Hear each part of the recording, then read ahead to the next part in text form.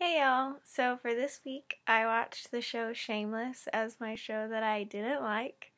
I know that's kind of an unpopular opinion, but it's been suggested to me a lot, even by my hairdresser, and I've watched it a few times in the past, and it's just not my favorite show. I actually really don't like it, but the values and lifestyle, I guess that I just don't line up with the morals of the show. There's just a lot of things like drugs and sex and drinking, and not that I have a problem with other people doing a lot of those things. It's just that I personally choose not to do those things. So I guess that I just don't align up with a lot of that stuff. So I guess that I just don't line up with the morals.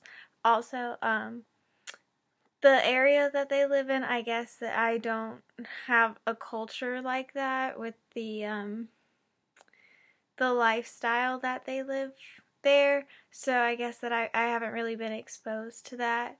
I live in like the suburbs, so I guess I just don't really connect with the show in that sort of way.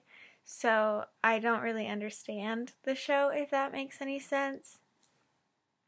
So, I could see how someone who has been exposed to those things and who connects the morals and the dark comedy, because there's a lot of people think that it's really funny, and I don't think it's funny. I actually kind of think it's really sad when I've seen it.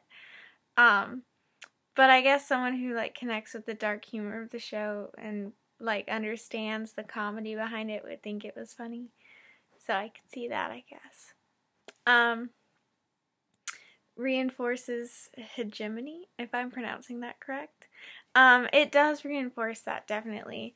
The main characters of the show reinforce it by being the complete opposite. So the family is like a complete hot mess. They don't have any money. So, they don't have any power, and they're not powerful at all. So hegemony is when you have power and all that stuff. So they don't have that. So I guess that's how the show reinforces it, because they are the opposite. And you would want to be that, if that makes sense. So in relationship to this program, which follows social positions, do you think you'd hold? I would say negotiated, because I'm pretty sure the meaning of the show is to show how strong the family is, but also the family fights and they like want to kill each other half the time, and that really confuses me.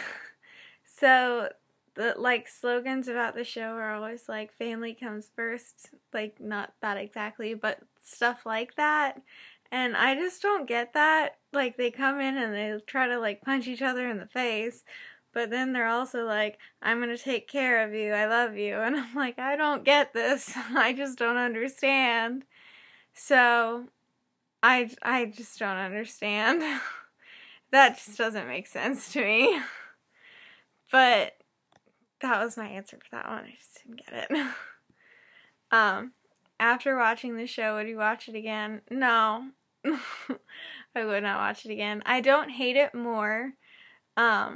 It's just not my cup of tea. And I going back to the thing, I just don't connect with it. I just don't think that it's my sort of thing. And there's no problem with that. A lot of people really like this show.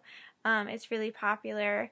But I guess that I just don't really understand it, and that's fine.